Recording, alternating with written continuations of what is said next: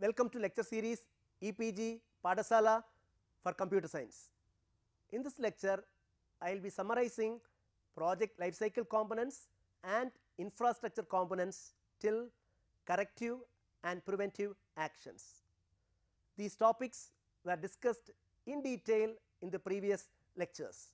Learning objectives outline the various software testing strategies and their implementation, summarize the importance of computer aided software engineering tools in software quality assurance, summarize the software quality infrastructure components, procedures, work instructions, staff training and certification, outline the importance of corrective and preventive actions in maintaining software quality.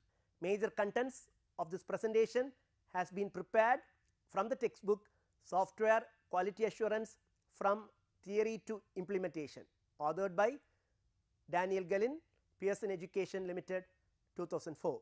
Let me first outline the different software testing strategies. Testing is the process of executing a program with intention of finding errors. The formal definition of testing is the process of analyzing a software item to detect the differences between existing and required conditions, that is bugs, and to evaluate the features of the software item. Objectives of software testing: direct objectives to identify and reveal as many errors as possible in the tested software, to bring the tested software after correction of the identified errors and retesting to an acceptable level of quality, to perform the required tests efficiently and effectively within budgetary and scheduling limitations. Indirect objective to compile a record of software errors for use in error prevention by corrective and preventive actions. There are basically two software testing strategies: Big Bang testing, incremental testing. Big Bang testing is not a practical approach because Big Bang testing tests the software as a whole once the completed package is available, or to state it in other words, all the modules are integrated and finally tested. Bug fixing is a complicated task. Incremental testing, this is the most practical approach towards testing a software product. Each module is individually tested and then integrated. Software modules are tested as they are completed. Unit tests, followed by groups of modules composed of tested modules which are integrated with newly completed modules. In incremental testing, a module is integrated with another module in an incremental fashion, tested, errors if any are detected and corrected. Once the entire package is completed, it is tested as a whole, which is termed as system test. The most practical approach towards testing is the incremental approach. Let me now discuss the software test classifications. First, classification according to testing concept: black box testing and white box testing. In black box testing, bugs are identified only according to software malfunctioning as they are revealed in the erroneous outputs. In cases that the outputs are found to be correct, black box testing disregards the internal path of calculations and processing performed. To be brief, black box testing is concerned with input and output. It is not concerned with the program or the code. White box testing examines internal calculation paths in order to identify bugs.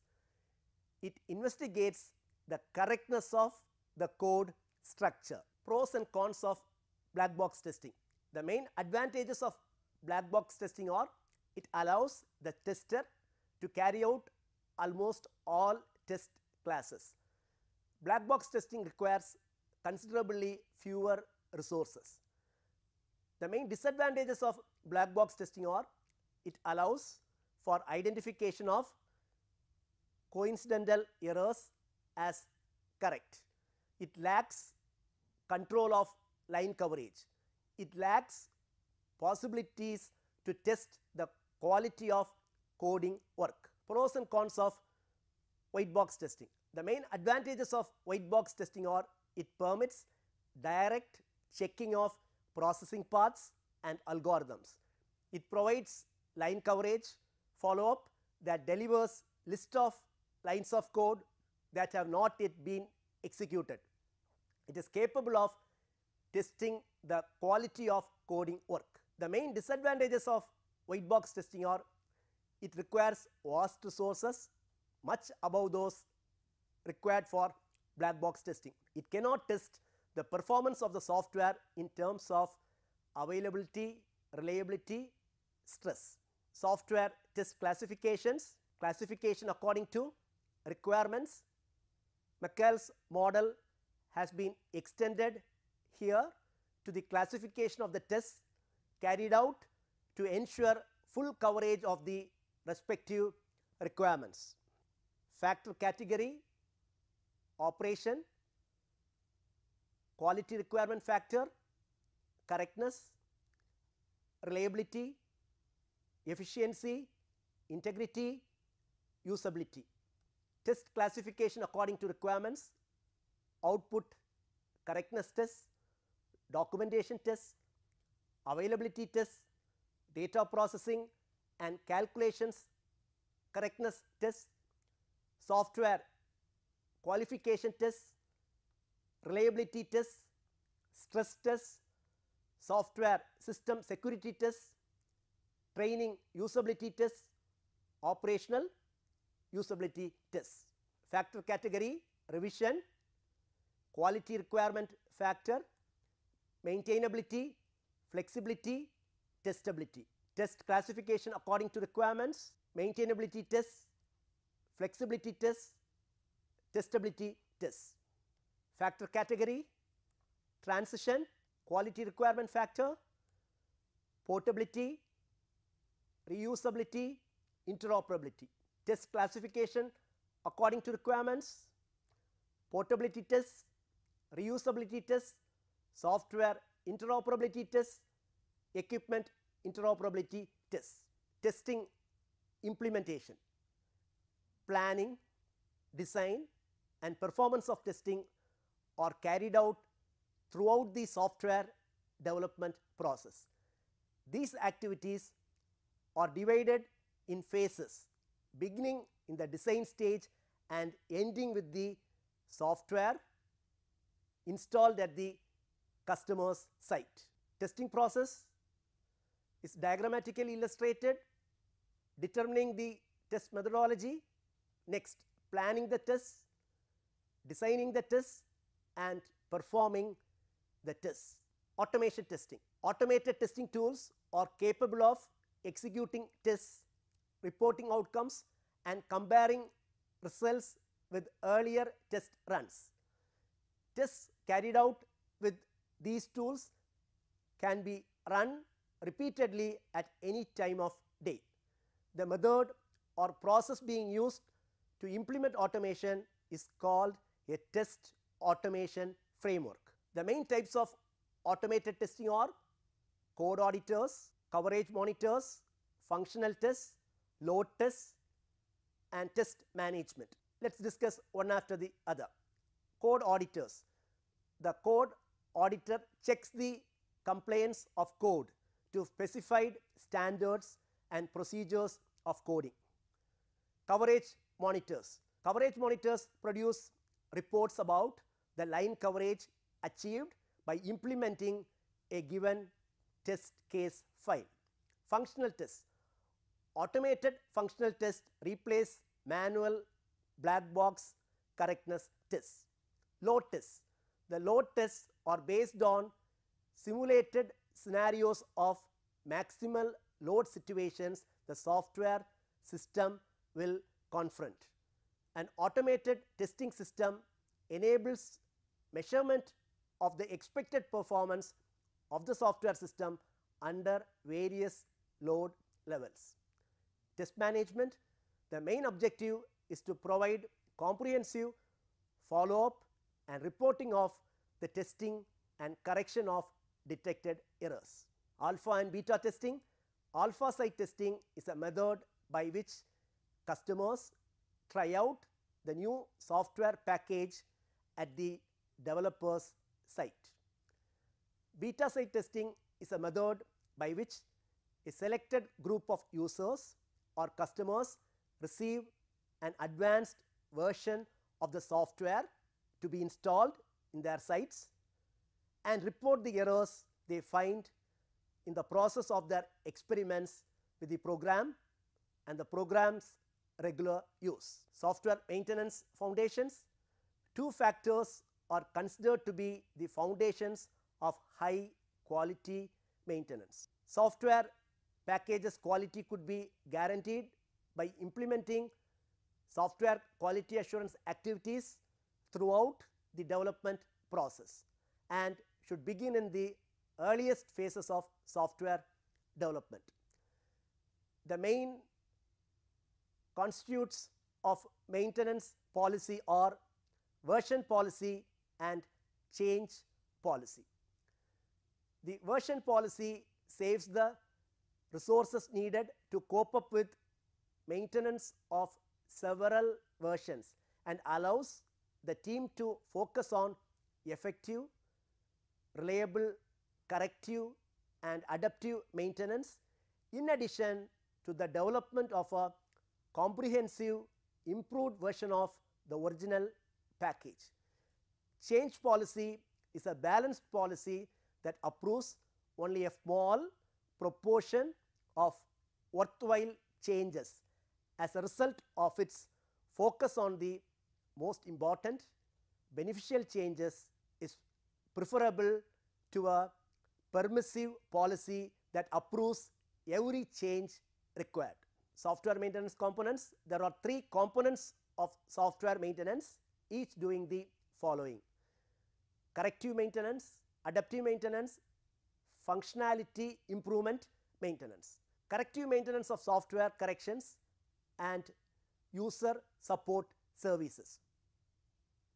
Adaptive maintenance adjusts the software package to the requirements of new customers and changing environmental conditions. Functionality improvements maintenance combines maintenance activities with improvement of software performance and reliability. Infrastructure tools that support maintenance quality assurance.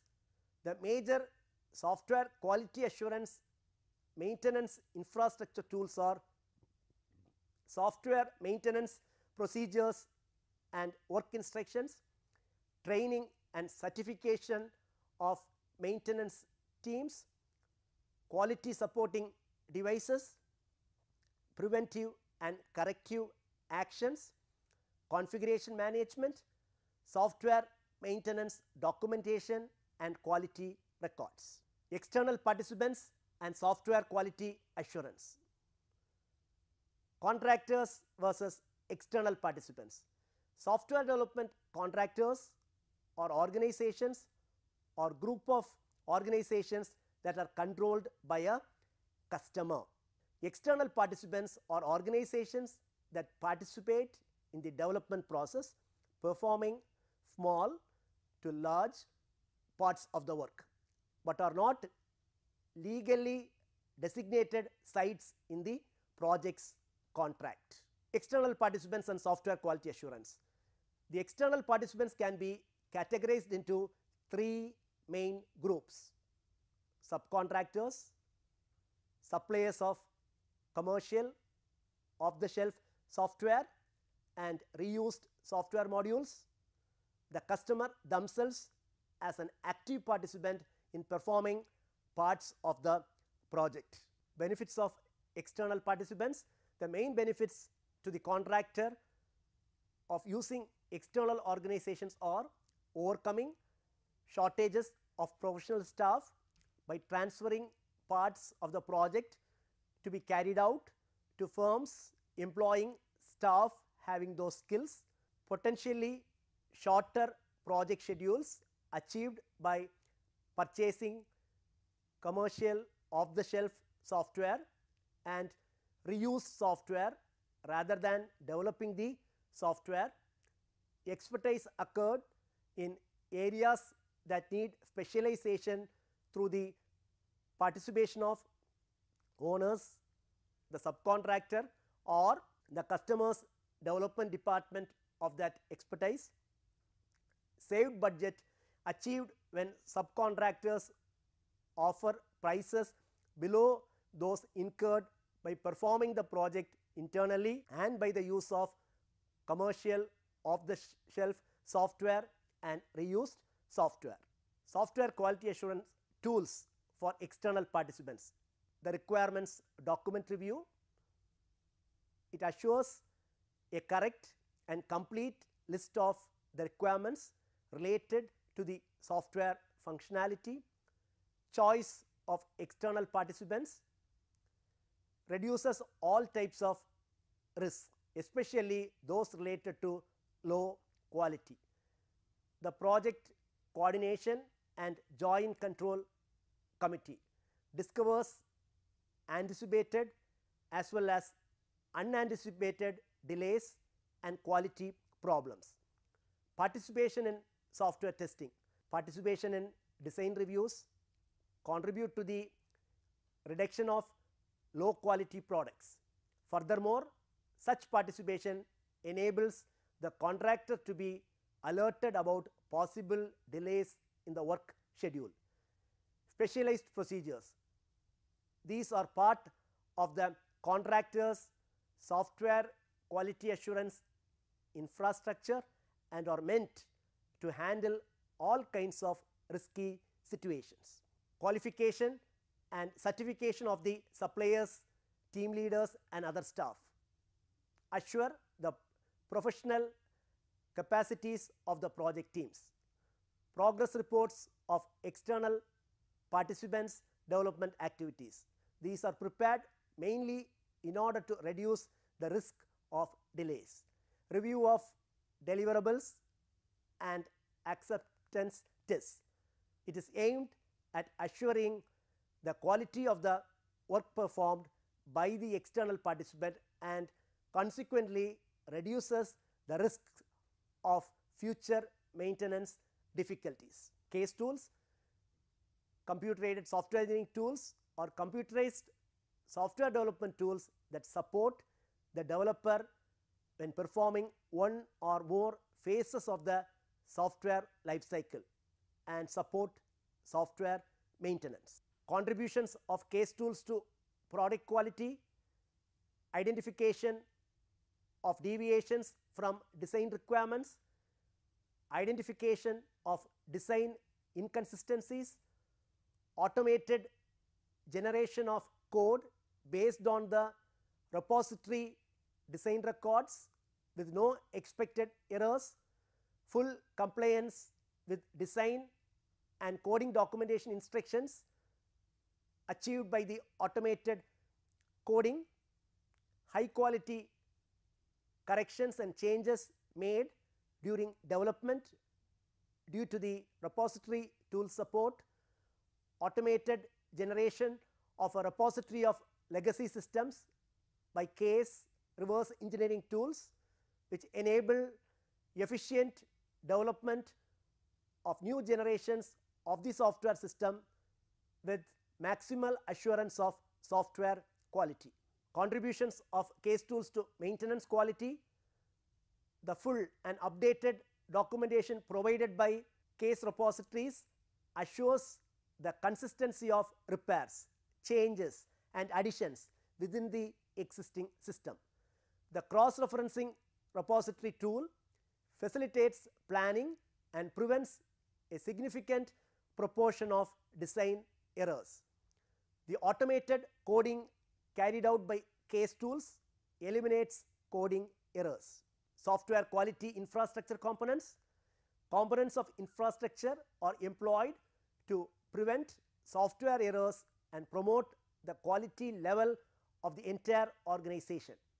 The typical infrastructure components are procedures and work instruction, quality support devices like templates and checklists, staff, software quality assurance training and certification activities, preventive and corrective actions, software configuration management, documentation and quality records control. Procedures and work instructions. Procedures or activities performed in order to achieve given tasks.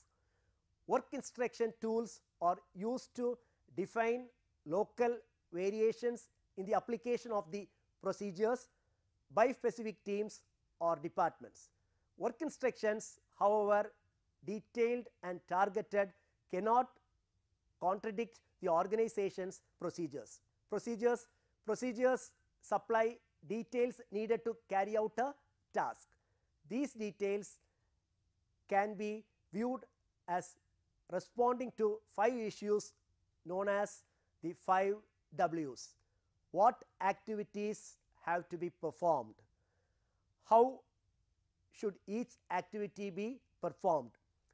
When should the activity be performed?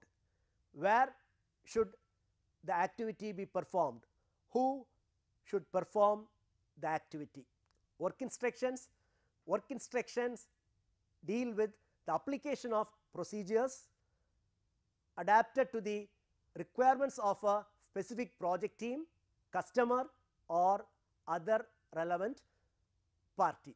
Software quality assurance work instruction subject examples: departmental work instructions, audit process for new software development subcontractors, priorities for handling corrective maintenance tasks, annual evaluation of software development subcontractors, on the job instructions and follow up for new team members, design documentation templates and their application, C++ or other language programming instructions, project management work instructions, coordination and cooperation with the customer, weekly progress reporting by team leaders, special design report templates and their application in the project, follow up of beta site reporting, monthly progress reporting to the customer,